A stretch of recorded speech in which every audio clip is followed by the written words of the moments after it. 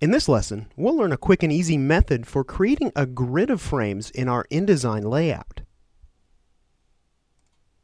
Alright, before we get started, I'd just like to let you know that Digital Tutors would like to say thank you to iStock Photo and the artists Alvarez, Stallman, Double P, Iconogenic, and Hammond Dovey for their images that were used in this series of lessons. You can access these same images and thousands of others by accessing your exclusive Digital Tutors iStock discount at the following site. Alright, so I'm working with the project file 02_begin here, if you want to follow along, and I've got a little bit of information already in here. I've got a couple of pages, and if you check out the pages panel here, you'll notice a couple of master pages as well. So the document I'm working on here is sort of a mock-up for an interactive magazine, and I want to introduce you to a new feature here in InDesign CS5.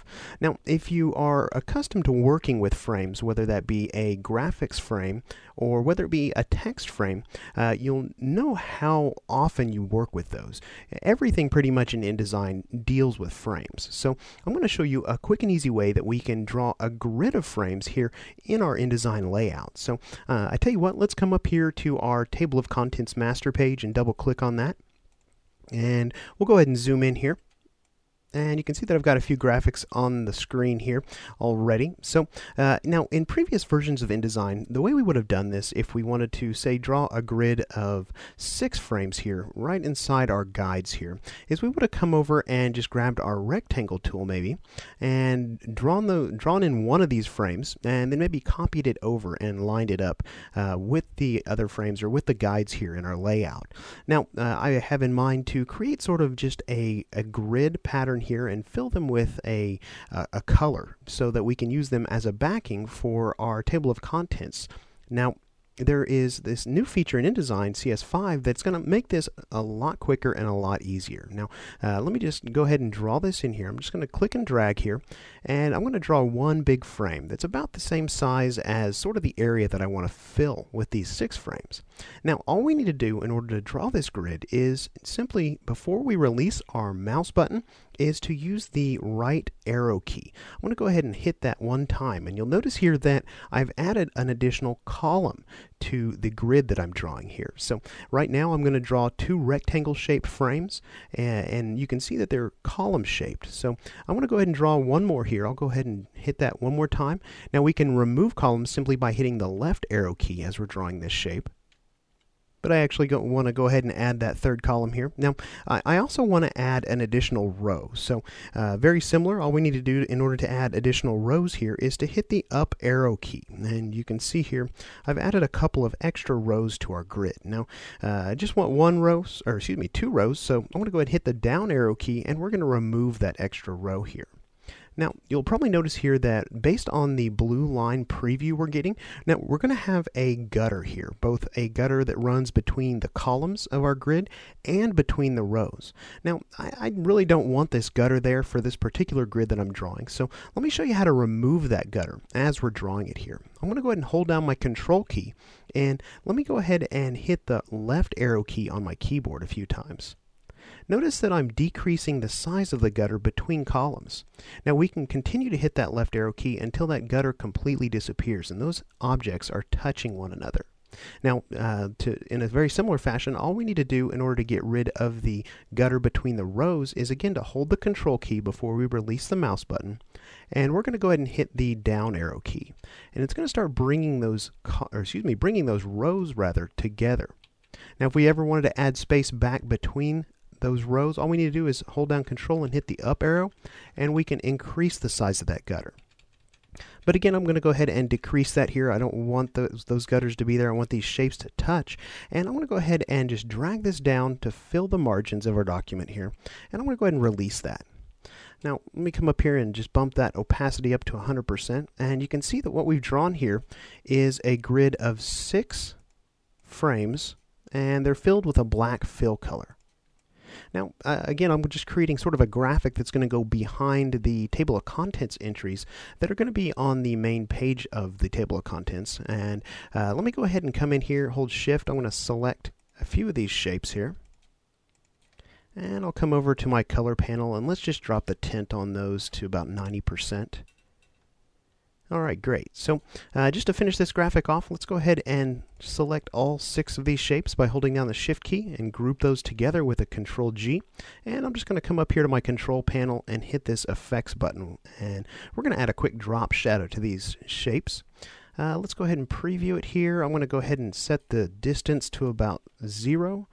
And we'll go ahead and input a value of 1/4 inch for the size. And I think that's going to make it stand out nicely there. So we'll go ahead and hit OK on that. And we'll just jump into preview mode so we can take a look at that here. Yeah, that'll work nicely. So now we've just taken a look at how we can draw a grid of rectangle-shaped objects or frames here with our rectangle tool. Now the beautiful thing about this process is that it works with any one of our shape drawing tools. Now whether that be a rectangle, ellipse, or polygon tool here, or whether it be maybe even one of the frame tools up above, the rectangle, ellipse, or polygon frame tool. Now the polygon tool is going to work just a little bit differently here. Let me go ahead and show you what happens here as I draw my grid. I'm going to go ahead and just arrow out a few shapes here. And let's go ahead and hold Shift to constrain those. Now, let's go ahead and say that we've got a 5-sided polygon here, and we're drawing this grid, but let's say we change our mind and maybe we want this to be more of a triangle shape. We want to eliminate a couple sides of the polygons. We can do that while we're drawing our grid simply by holding down our spacebar key, again, before we release our mouse button, holding our spacebar key and using our up and down arrows. Now, it's a little bit of a stretch here. You're pressing a lot of keys at the same time, but you can see here how we can, by pressing the down arrow key, we can remove sides from our polygons, and pressing the up key, we can add additional sides to the polygon shape. And again, we're going to go down to a triangle here, and let's go ahead and hold Shift after we've set the polygon sides, and we'll just release that. And you can see here, we've got our grid of triangular shaped objects. Now, not only does this process, again, work with both the shape tools and the frame tools, it also works with our line segment tool up here, our path segment tool. Let's go ahead and just delete those here. We'll go ahead and grab that here. Let's say we want 5 vertical lines. I'm going to go ahead and drag one of these down and just hit my right arrow key a few times. Let's go ahead and hold Shift, and again, we can control the spacing between these paths by holding down the Control key and using that right arrow button. We'll add one more here and just release that. And you can see here how useful really this workflow is for drawing a lot of shapes and lining them up in a formation of a grid here within our layout. Now, there's one last feature I want to show you that's very similar to what we've been doing here. Let me go ahead and delete those, and I'm just going to draw sort of a rectangle shape here.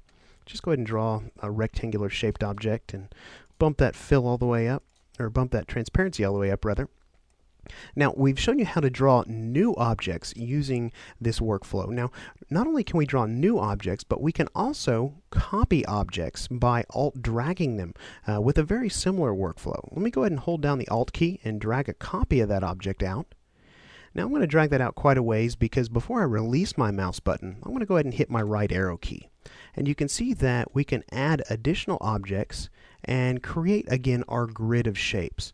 Now I'm going to go ahead and hit my up arrow key, and you can see here we've created another row.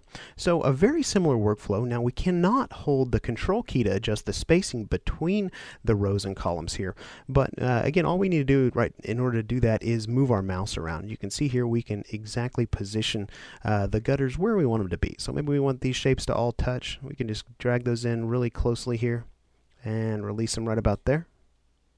And you can see here that we have copied an object into a grid using this very same workflow. Alright, so let me go ahead and delete those shapes here. I'm going to go ahead and jump back over to my document here. Let's go ahead and jump back to page 2. And in the next lesson, we're going to pick up where we leave off here, and we're going to discuss some strategies for placing multiple images into our layout.